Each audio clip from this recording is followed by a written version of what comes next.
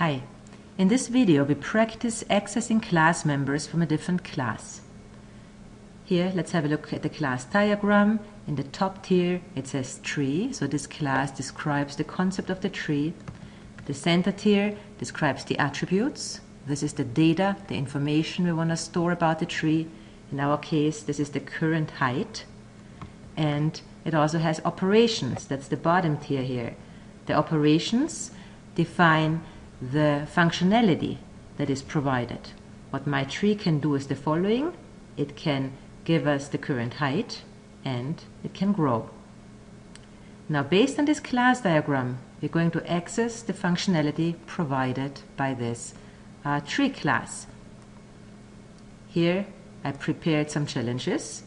So the first thing I want to do is to create an instance of type tree and name it my tree. Now here I want to point out it says we're accessing the members from a different class. You can assume that all the code we're going to write here is written, let's say, in a main method in a different class or in some other context outside of tree.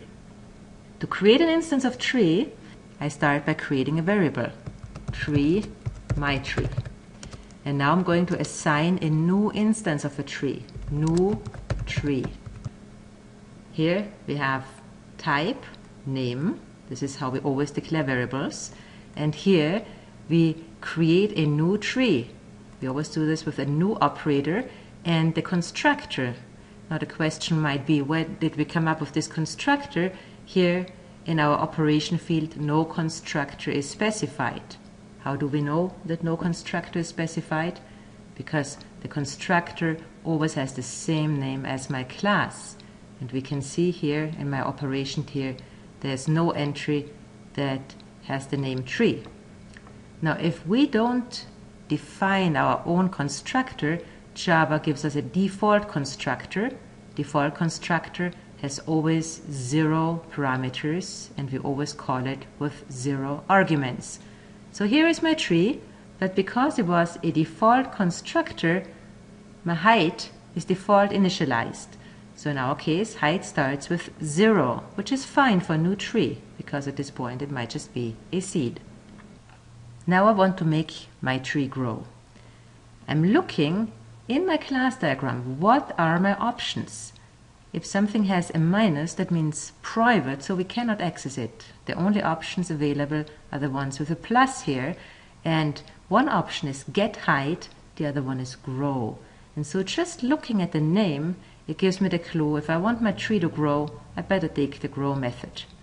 And because I don't just want to have every or any tree growing, but I want my specific tree to grow, I have to start with my tree. So here I specify which tree should grow.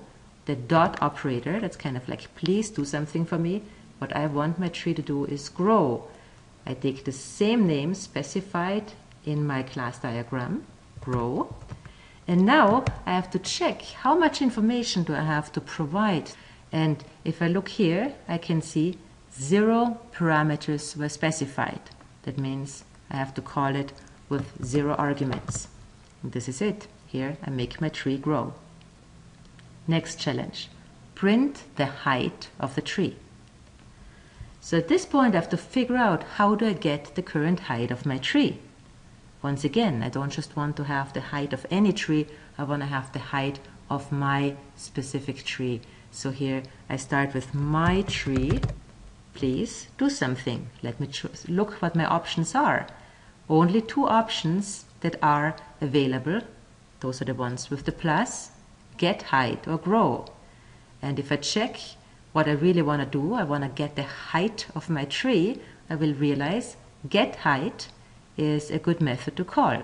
So here I'm calling get height. Once again, I have to check how many arguments do I have to pass. This is the information I'm going to provide to my get height method.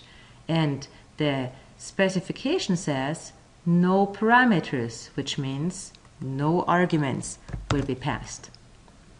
At this point, I have a method call, myTree.getHeight. And yes, the tree gives me the height, the current height. The only problem is it's a value, and if I look what type of a value, it shows it right here to me. It's an integer, that's the return type, but I'm doing nothing with it. I don't save it, I don't print it quite yet. And if I check my instructions, it tells me print the height. So I don't only want to have my value of height, I also want to print it. And we're going to add a print statement around it. So here I'm going to add a print statement, system out print line, and I say height, and I'm going to add to my height the actual height, the current height of my tree, and this is going to be printed. Just to avoid any confusion, I want to point out those double quotes. Those are regular double quotes, they just look like this. In the font I'm currently using, in your IDE, they probably look more like this.